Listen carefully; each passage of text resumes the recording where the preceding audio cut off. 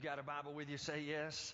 And let me invite you to open it with me, the New Testament book of Acts. Acts chapter 17 is where we find ourselves this morning. I want to go ahead and let you know next Sunday we begin a series entitled Engage. You're going to come Sunday and actually receive, every single family in our church, a family devotional guide for you. So you'll be a part of that series, not only with your family throughout the month of July, but also with your community group. So on Sunday evenings, you have an opportunity to get together with your community group and really be challenged to grow in your faith as we talk about prioritizing a missionary lifestyle. Now this morning, I want to talk to you on the subject, obsessed with making disciples. Acts chapter 17, beginning in verse 16. If you've got it there, you'll stand with me in honor of God's word this morning. Acts 17, verse 16. You got it there in front of you, say yes. And the Bible says, while Paul was waiting for them at Athens, his spirit was being provoked within him as he was observing the city full of idols. So he was reasoning in the synagogue with the Jews and the God-fearing Gentiles, and in the marketplace every day with those who happened to be present. And also some of the Epicurean and Stoic philosophers were conversing with them, and some were saying, what would this idle babbler wish to say? And others, he seems to be a proclaimer of strange deities because he was preaching Jesus and the resurrection. And they took him and brought him to Areopagus, saying, may we know what this new teaching is which you are proclaiming? For you are bringing some strange things to our ears, so we want to know what these things mean. Now all the Athenians and the strangers visiting there used to spend their time in nothing other than telling or hearing something new. So as Paul stood in the midst of Areopagus and said, men of Athens, I observe that you are very religious in all respects. For while I was passing through and examining the objects of your worship, I also found an altar with this inscription, to an unknown God. Therefore, what you worship in ignorance, this I proclaim to you, that the God who made the world and all the things in it, since he is the Lord of heaven and of earth, does not dwell in temples made with hands, nor is he served by human hands as though he needed anything, since he himself gives to all people life and breath and all things. And he made from one man every nation of mankind to live on all the face of the earth, having determined their appointed times and the boundaries of their habitation, that they would seek God, and perhaps they would grope for him and find him, though he's not far from each of us. For in him we live and move and exist, as even some of your own prophets have said, for we also are his children. Well, being then the children of God, we ought not to think that the divine nature is like gold or silver or stone, an image formed by the art and thought of man. Therefore, having overlooked the times of ignorance, God now is declaring to men that all people everywhere should repent, because he's fixed a day in which he will judge the world in righteousness through a man whom he has appointed, having furnished proof to all men by raising him from the dead. Now when they had heard this about the resurrection of the dead, some began to sneer, but others said, we shall hear you again concerning this. And so Paul went out of their midst, but some men joined him and believed. And among those are Dionysius and Areopagus. And I said both of those names right. Can I get a witness on that? If you got a better pronunciation, blessings on you, all right? And then the Bible says, and a woman named Damaris and others with them. Let's bow together. Father, we are grateful for your word this morning. I want to pray that by the power of the Holy Spirit that you would speak to our hearts. God, we want to be a church body obsessed with making disciples. Father, we want to be about the mission that you have given to the New Testament church. We don't want to make up our own thing. We just want to follow hard after you. So speak to every heart here today, especially, Lord, those who don't have a relationship with you. Draw them to salvation as you have seen fit to sovereignly bring them here today to hear the truth of Jesus Christ. So redeem them, and we'll give you glory for it. And it's in Jesus' name that we pray. And everybody said, amen. So you can be seated. Just finished reading a book about Zappos. Zappos is actually an online internet retail store, and the book was written by Tony Hsieh. And in that particular book, it's pretty amazing because Tony Hsieh talks about how he has sought to lead an organization to be absolutely obsessed with customer service. Now, Tony Hsieh also has put forth a core value in their organization that they would wow every single customer. Tony Hsieh has linked up now with Jeff Bezos of Amazon. Many of you have heard of that online organization as well. And together they have combined their companies because Jeff Bezos also has this great desire to be obsessed with customer service. Now, the reason I'm bringing this up to you is because as I was reading that book, I wrote down in my journal after I had read the statement that they were obsessed with customer service, I wrote down a question for myself. What would I look like, Levi, if I were obsessed with making disciples? And then I kind of went a little further in my own mind and heart. I began to wonder, what would the church look like if it were obsessed with making disciples? See, if you think about Tony Hsieh and even Jeff Bezos, you've got two individuals who are living in our culture right now who are spending every waking moment thinking about, strategizing, trying to think through their business model about how they can make people happy, about how they can really obsess over the customer. And here these are two individuals who are giving their entire lives to something that is not eternal. Both Zappos as well as Amazon will one day be businesses that fall apart. All of them do. But you and I, as followers of Jesus Christ, have been redeemed. We've been placed into the New Testament church. And we're not an organization, but we are an organism. So we are alive. We're not temporary, but we are eternal. And I'm thinking to myself that if these two individual men will spend their lives on something that has no eternal value, and they are passionate about it, how much more passionate should followers of Jesus Christ be at making disciples, which is the mission that Jesus has given to the church? So whenever we talk about making disciples, so we're on the same page here, when I talk about a disciple, I'm talking about one who is a willing follower of the Lord Jesus Christ. We've described a disciple here at Concord as one who worships, reaches, grows, and serves. That is, they worship Jesus with all their heart, mind, soul, and strength. That they reach out with the gospel of Jesus Christ to those who are far from God and share the good news so that individuals might be saved. Also, an individual who's a disciple is one who grows. That is, they have a desire to mature in their faith, and so they pursue spiritual maturity. And then they serve in the body of Christ. They serve using their God-given spiritual gifts. Those are disciples. We want to be a church that is producing disciples, but we also want to be a church that is obsessed with making disciples. Not that you simply would come here, not that I would simply come here, and we would learn about discipleship, but not put it into practice. We want to be individuals who learn from God's Word and then actually go out into the communities with the Word, seeking to do what God has actually called us to do. So what I did this past week is where I felt like the Lord was really leading me to talk to you this morning about what a church would look like if it were obsessed with making disciples. And what I did is just basically looked at Paul's life in Acts chapter 17, as we've read already, and looked at how he responded, how he acted, said, okay, what will we look like? What should a church look like? And so I got three things for you this morning. Are y'all ready to say yes? And these are legit, so listen closely. The first one is a church obsessed with making disciples is righteously angry about the enemy's ability to propagate a false ideology.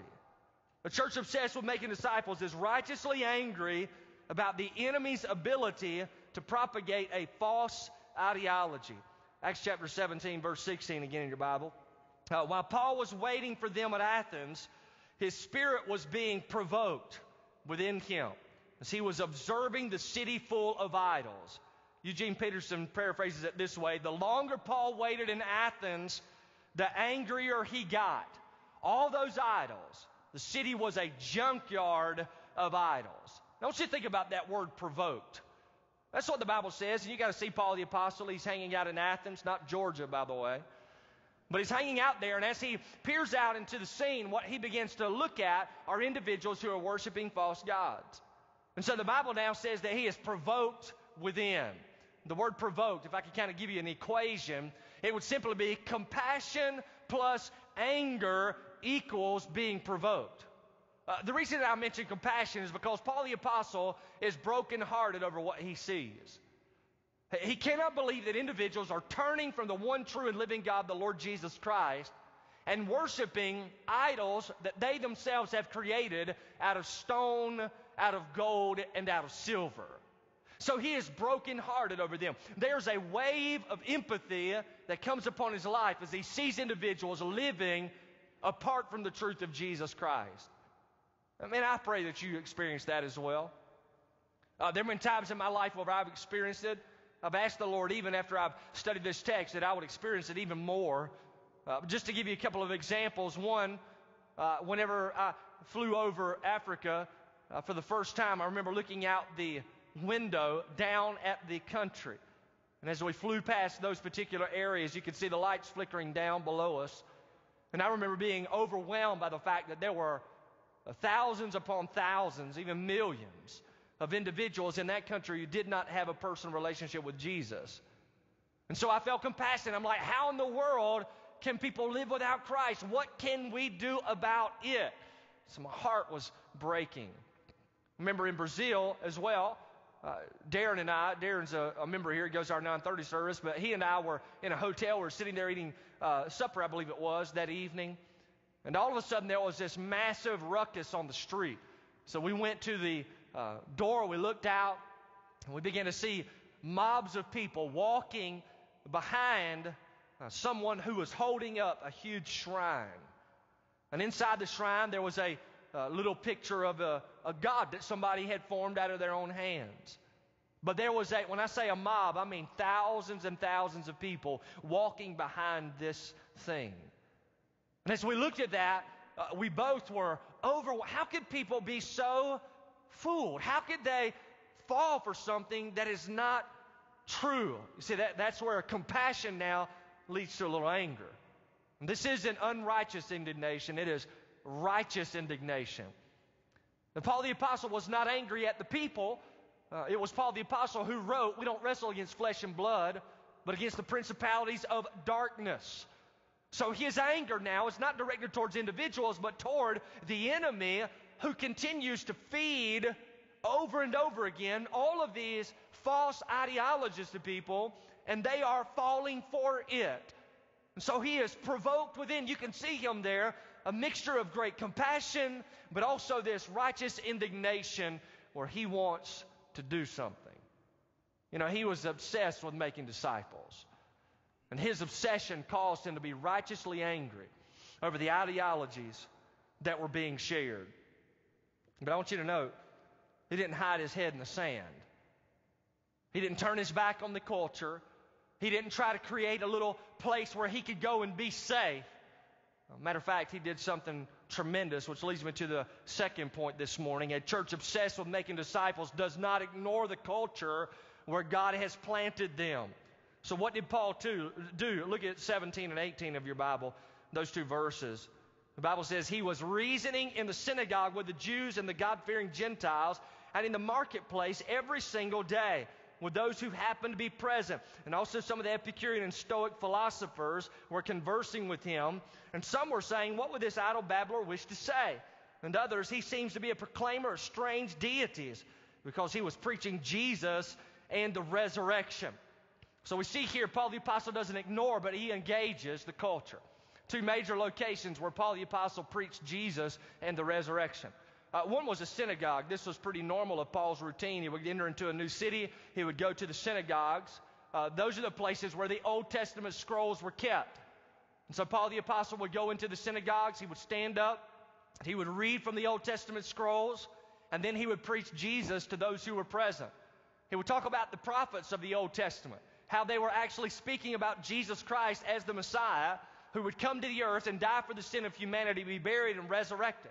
And then he would call them to repentance. He would encourage them to turn from their self-effort to impress God, realize that they are sinners, see that the law of God in the Old Testament is given to show you your sin and point you to Jesus Christ. So he would encourage them, turn from your old way of thinking and living and trust the Lord Jesus Christ who will redeem your soul. So he would begin that message in the synagogues. Now what's interesting is that Paul had a habit of getting kicked out of the synagogues. Are y'all listening? Individuals didn't necessarily want to listen to that. And so then he would go to the marketplace. Now the marketplace in this text is the center of city life. You can imagine it, if you will. They still have some of these particular arenas over in European countries, but typically there's a large city square. City square, though, is just flat. There's nothing there. It's just a marketplace. It's where people go and hang out. And then in the corners of the city square, oftentimes people would put up soap boxes. So we got that idea of soapbox, standing on a soapbox. And they would stand up and they would deliver their message. And so people did this all the time. You got to remember, right? During these days, they didn't have computers or iPods or iPads. So they would actually go to the city square so that they could hear and be entertained. So Paul the Apostle went straight to the marketplace, and he would stand up oftentimes, possibly even on a soapbox, and he would declare the message of Jesus Christ. Now what's awesome is, when he would go to the synagogues, he would start where they were, the Old Testament law. But whenever he would go to the marketplace, he wouldn't start with the Old Testament. Instead, he would start with the reality that there is one Creator God. And we'll see that in just a moment in his messages. But what's amazing here is that Paul doesn't hide his head in the sand at a lost culture. He is provoked, and listen to this, when you are genuinely provoked by the Lord, you will do something about it. And that's what Paul did. Paul went in, he engaged. Did y'all see the two philosophies that he really faced? There were Epicureans and there were Stoics. Now the Epicureans actually teach basically that you do whatever you want to do to make yourself happy. They teach as long as it doesn't hurt someone else, do it as long as it makes you content and happy. So they encourage a lifestyle of pursuing contentment by what the world can offer them. Can I tell you that's a very common thing today? It's the same thing people teach today, right? As long as I even heard it on Fox News recently. A commentator said it just like that. Hey, as long as you're not hurting anyone else, and if it makes you happy, you go for it. And so that's what individuals are living with even today. Matter of fact, remember the book I told you about Zappos? The underscript of that book, or the subtitle rather, is just simply delivering happiness. If you've ever ordered something from Zappos, it comes in a box, and it actually says delivering happiness on it. Can I tell you, when you open the box up, it ain't going to make you happy? Are y'all listening? That is actually an Epicurean philosophy. And even as I read the book, it was amazing how Tony Hsieh has been sucked into that particular ideology, and he now is teaching his entire business organization. If it makes you happy, do it, as long as it doesn't hurt somebody else. So that was the Epicurean way, same thing we face today. But also there were the Stoics. The Stoics were pantheists in their theology. That is, they believed the universe was God, and that God was the universe. And some of them would go so far as to even say because they were a part of the universe, that they themselves were gods. But you know, that's the same secular, humanist concept that we have today. There are individuals who believe the universe is eternal. That's why it's so important that we save it. That's why they elevate the fact, the secular humanists, that the only thing that will save us as a race or as humanity is education. So they push education as the savior of the world. That's secular humanism.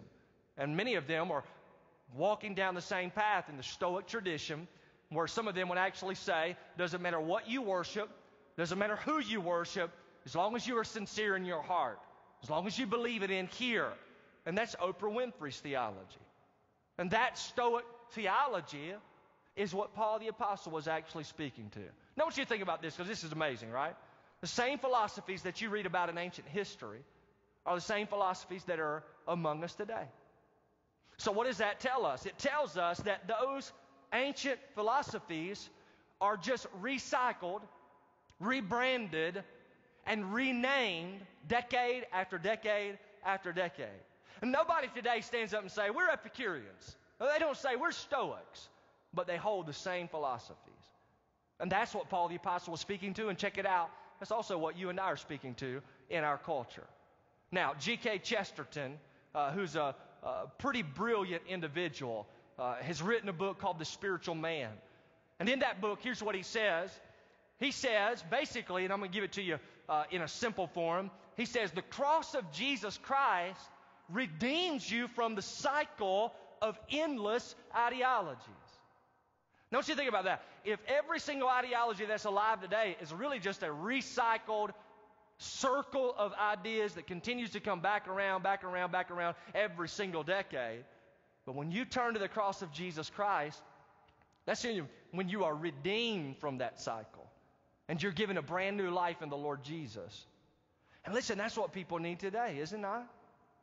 Now, Paul the Apostle saw his culture, provoked within him compassion, spiritual righteous indignation. Then he engaged the culture by talking to them, and he preached Jesus and the resurrection.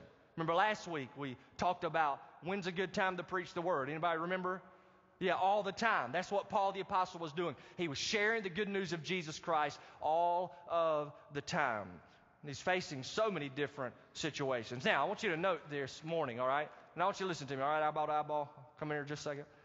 You and I are missionaries. As soon as you came to faith in Jesus Christ, I think it was Tony Evans who said, you didn't get on a cruise ship, you got on a battleship, all right? So you're a follower of Jesus now. You are fighting hell by the acre with the good news of Jesus Christ. And as a missionary living in this culture, these counties, Hall, White County, Lumpkin, Habersham, wherever you live, you're a missionary there if you know Jesus. And as a missionary, you begin to get to know your culture so that you can engage them with the gospel of Jesus Christ. And what I've found since I've been here is that many individuals in our culture, they know about Jesus. They've heard the stories of Him. They might even be able to quote some Bible verses. They're pretty religious individuals. In fact, if I asked them, if you died now, where would you spend eternity? 99% of the people I ask that question say, heaven. So, well, how are you so sure? They immediately in that moment begin to talk about how good they are. I'm a pretty good person, right? I try to treat everybody the way I'd want to be treated.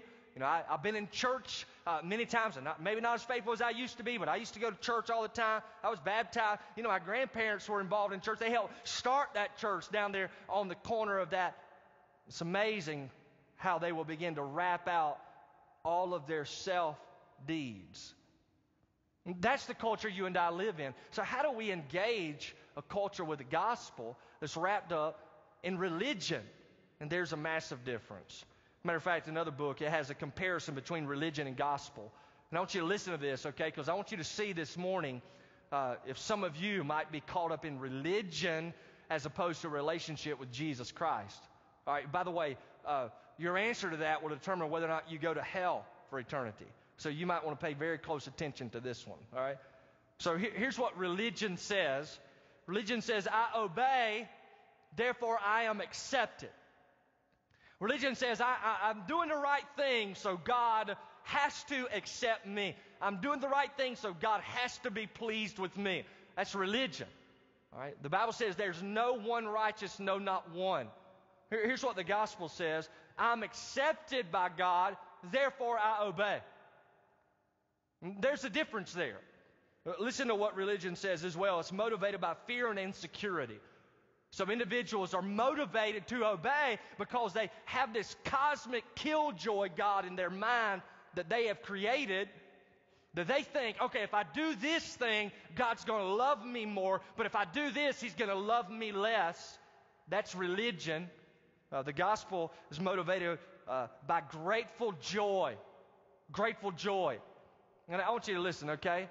When you come into the reality of the gospel, you see a God who unconditionally loves you.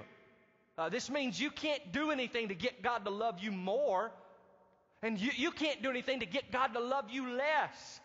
What you do and what I do doesn't have the capacity to somehow impress God. But because God is unconditionally loving toward us, and because He has poured out grace upon us and forgiven us of our sin, we with grateful joy now are motivated to honor Him. And check this one out. Religion says, I obey God in order to get things from God. Here's what the gospel says. I obey God to get God. To delight and resemble Him. Now think about that, right? Or some of you came to church this morning and thought, I'm going to go to church and then the Lord's going to have to fill in the blank. Really? If that's your attitude or mindset, you're caught up in religion. You may not know Jesus personally. And there is a difference there. I remember one guy actually came to me and said, hey, and this wasn't here, by the way, all right? So don't think I'm talking about one guy here. But he came to me and said, hey, I read the book of Revelation because it said if you read that book in full, you'll be blessed. And so I read it because I was playing in a golf tournament that weekend, and I still lost. I'm like, yeah, you missed the point, man, right? Just caught up in religion. But that's where we are. So we run into individuals in our communities who live right next door to us, who work with us, who go to school with us, and they can tell you Bible verses, But when it gets down to the reality of whether or not they have a relationship with Jesus Christ, who died on the cross for their sin, was buried, and resurrected, they're still confident in what they have done instead of placing their confidence in what Jesus has done. So what do we do with individuals like that? We just ignore them? We're like, well, they don't get it. Well, I'll never be able to figure it out. We don't do that. That's not what Paul did. Paul was provoked. He understood the enemy was the one who blinded their eyes. He had such compassion that he moved forward. Did not hide his head in the sand. But he used by God right where he was planted. Let me just give you this. Man, I got too much to preach and not enough time. Good night. This is kind of what I've been praying and thinking through, man. The church, my prayer, that the church would see itself as planted by God in a particular culture with the express purpose of evangelizing those far from God by telling them about Jesus and the resurrection. Can y'all get down with that? Say yeah? It's like, let's just evangelize those who are far from God. Let's go and try to help them come to see the truth of Jesus. A church that would take intentional steps to prepare and send those within the congregation out with the truth of Jesus to engage the culture in which they live. So we want to be equipped here as we gather together as a fellowship so that we can move from here to there with the good news of Jesus Christ. Not hiding from the culture, not trying to build a little place where we can all hide out together and talk about how we know the truth and everybody else is dumb. That's not the goal, all right? The goal is we know the truth, we grow in the truth, and then we move out with the truth so others can come to know the truth. All right, that goes to the third statement here I want to give to you. A church obsessed with making disciples shares the message regardless of the outcome. All right, now I got to go quick here, okay? So you got to see Paul. He's hanging out. All of these false worshipers are there. And he's so stirred up in his mind and in his heart by the Spirit of God that he stands up and he's like, I'm fixing to deliver some truth here. And he preaches a message. This is awesome to be able to read Paul the Apostle's sermon. So look at verse 23, and then we'll just break down a few things here. He says, while I was passing through and examining the objects of your worship, I also found an altar with this inscription, to an unknown God. Now, y'all think about that, right? They created all of these false gods, and then they were like, what if we forgot one? And so here, well, let's just make an inscription that says to an unknown God. That's what it is. That's to cover their bases, man, just in case. And then he says, therefore, what you worship in ignorance, this I proclaim to you. And this is huge. The God who made the world, remember I told you that he starts with Creator, God. The God who made the world and all things in it, since he is the Lord of heaven and earth, does not dwell in temples made with hands, nor is he served by human hands as though he needed anything, since he himself gives to all people life and breath and all things. So Paul here, he magnifies God as the creator of the universe. What he's doing really is he's kind of using a play on words like, you guys are out there building and creating your idols, but I need you to know something. God created you. And then he goes, it's pretty wild, right? So you can't give God anything. Don't y'all look at me real quick, all right? Eyeball to eyeball. Here's the deal. God, you guys have seen Jerry Maguire possibly on TBS right before, where they see each other in the room and finally they say, you complete me. And then all the ladies start crying. Y'all know what I'm talking about? You remember this? Don't leave me hanging by myself. Y'all act so spiritual, you've never seen the movie. But anyway, so there it is crying. You complete. God never has said that to an individual. We don't complete God. God is sufficient in and of himself. He does not even remotely need any of us. He doesn't need us. He's sufficient. Verse 26, he made from one man every nation of mankind to live on all the face of the earth. Check this out. Having determined the appointed times and the boundaries of their habitation. You know what this is saying? Paul's saying, hey guys, look, you're out there creating gods that are false. I want to talk to you about the unknown God. He's the one who created you, and he actually determined the time frame in which you would live, and he also determined, listen, where you would live. Why is that? Verse 27, that you would seek after God. If perhaps you might grope for him and find him, though he's not far from each one of us. And so here, it's pretty awesome. God has chosen the time frame in which you'd be born. He chose the place in which you would be born so that you would have the optimal opportunity to reach out for him. And if you reach out for him, Paul's like, he's not far. Verse 28, in him we live and move and exist, and even some of our own poets have said, for we also are his children. Being then the children of God, we ought not to think that the divine nature is like gold or silver or stone, an image formed by the art and the thought of man. Therefore, having overlooked the times of ignorance, I bet that went over well with the crowd. Y'all with me on that? It's like, God sees y'all, God's created, but hey, listen, he'll overlook the fact you're ignorant. God is now declaring to men that all people everywhere should, what's your Bible say? Yeah, repent. All right, lift up your voices. What does it say? 1, 2, 3. Yeah, repent. That literally means have a change of mind, a change of heart, a change of the will. Change your mind about who God is. It's not all these false gods. Hey, listen, sir. God is not your workplace. God is not your wife. God is not your children. God is not your sports. God is not your education. Repent. Change your mind about what you think about God. God is not your religion. And then change your heart. They're so affectionate towards these idols. And isn't that true in our day? People are so affectionate. They lend their heart to things upon this earth in pursuit of happiness, in pursuit of joy, in pursuit of contentment. It's like, let's get everything we can here in the world. Maybe this will make me happy. Maybe this will help me. And we put that there, and we're still empty. And Paul's like, repent, change of heart, turn your affections now towards Jesus, who died to pay the penalty of your sin, which is death and hell, was buried and resurrected. Turn to him. Affections on him and him alone. This is a change of the will. It's like quit worshiping those idols. It's a will. It means to act. It means to do. Worship the Lord Jesus. That's what he said. He's calling every man to repent.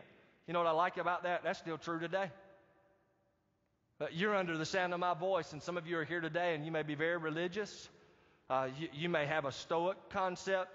You may even have an Epicurean concept. So it's like, well, what's the message? What would the Lord say to me today? Here's what I say. Repent. Change your mind, change your heart, change your action. Quit living for a lie. Be redeemed out of the endless cycle of man's ideology. Verse 31. I just heard a bell. I think that means it's just turned 12 o'clock. Are y'all with me? Or either that means round 2. Can I get a witness? 31. The Lord's fixed a day in which he will judge the world in righteousness through a man whom he has appointed. He's talking about Jesus there, having furnished proof to all men by raising him from the dead.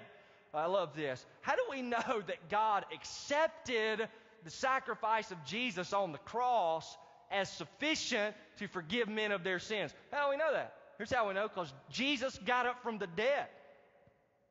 That affirms it, it confirms it, that indeed he's the one. And the Bible says God has made Jesus to be the judge of all of the world. So ultimately, every person will stand before the Lord Jesus Christ. And if you've rejected Jesus, you'll be rejected by Jesus. If you've received Jesus, you'll be received by Jesus. And listen, rejection of Jesus, it doesn't have to be you spitting in his face while you're here on the earth. You may very well be a guy who's like, yeah, Jesus is fine if that's what y'all want to believe. But it's, I'm going to do my own thing here. You don't have to be ugly about being rejecting of Jesus, but you're still rejecting. Verse 32, and this is good right here, right? They heard of the resurrection of the dead, and some began to sneer. That word sneer means to mock, to make fun of. And you can see them, right? Paul's like, hey, Jesus died, was buried, and resurrected. Y'all turn from your idols, turn from what you think is going to bring you contentment and joy, and trust the one who created you. God, who sent Jesus to die for you, was buried and resurrected. And then they begin to hit each other. Resurrection? This guy's nuts. He's lost his mind. And then they begin to make fun of him. Hey, Paul, maybe you got up from the dead. Maybe you're crazy. They just lay it all out there. So they're sneering him. Then others said, we shall hear you again concerning this. It's the idea that they want to sit on it. Let me listen a little more about what you're sharing, Paul. They're not making up their mind yet, but they're like, I want to hear some more. and that's true, that happens here, right? Concord. I've had people, even last service, there's one guy who's come to church many, many weeks, just getting more information. More information. We've seen people do that here, and some have come to faith in Jesus eventually. Some have decided, no, we don't want it, and they roll out.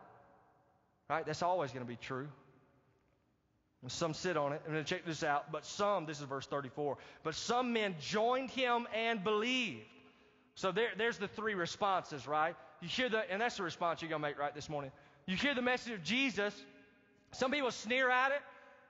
They do that with me, right? You may not mock me to my face or rag me out or rag another Christian out, but you might leave here and be like, that guy was crazy, man. Levi's all tight. He mentioned hell like 14 times, and his face was all blistered. You know what I'm saying? So y'all would like to make fun of me. It's like, he looked like he'd been close to hell. I mean, I can't help it, all right?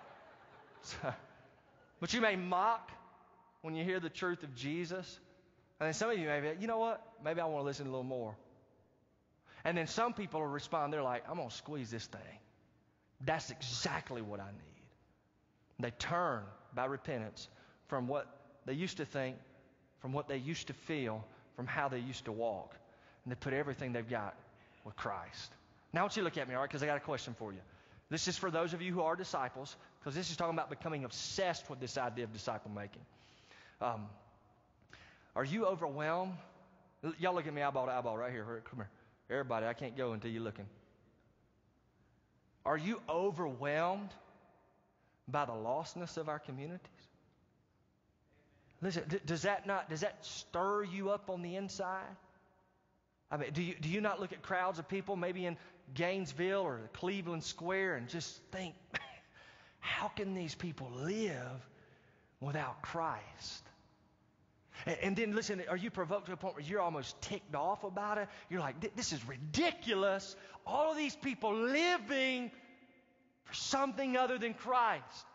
And you understand this now, a spiritual battle. Do you sense that? Is there something? Listen, that's been my prayer, that God would stir me up like that. And that's been my prayer for our church, that we'd be stirred up with stuff like that. So stirred up that it would move us now to do something. Right? Not hide from the culture, not let's create little clubs and hide for everybody who's outside of the faith, but instead to engage the culture with the truth of Jesus. And then are we all right with the fact that some people are going to mock us? Are we all right with the fact that some of you are going to share the gospel of Jesus where you work and people are going to rag you out for it? And there are some people who are going to sit on it, and some people are going to be like, I need that. That's what I need. That's what I need. Hey, if Jesus doesn't, rapture us up out of here, and I die one day, which I suppose I will, right? And you come to my funeral, here's what I'd love to be said, all right? I'll tell you one thing about Levi. He was good looking. No, I'm just kidding, but here's what I want you to I just ruined the whole moment there, didn't I? So, I'll tell you one thing about Levi. Man, he was obsessed with making disciples. He wanted people to know Christ. He wanted them to grow in their faith. I can get down with that. Or you know what? Some of you are going to die and I'm going to preach your funeral. I'd love to stand there and tell everybody who showed up, man, he was obsessed with making disciples. She was always trying to, engage people who didn't know Jesus Christ and encourage them to come to faith. Man, obsessed with it. Obsessed. Look at me eyeball to eyeball, because this is huge. Everybody's obsessed with something. What are you choosing to be obsessed about? Let's pray. Father, in the name of Jesus, we thank you for the ministry of Paul the Apostle and the truth that we find here. God, we ask that you would place your hand upon each one of us and stir us up within. God, for the times where we have allowed our affections and our hearts to go away from the truth of the gospel, away from Jesus and to the things of this world, God, I pray that you would help us. And then, Lord, for those perhaps maybe here today and they don't have a relationship with you, they don't genuinely know you, maybe they're caught up in religion or one of these other philosophies that we've mentioned today, God, would you redeem them out of that? We'd be quick to give you the praise for it. Draw people to salvation. Your heads bowed, your eyes closed. You might be here this morning.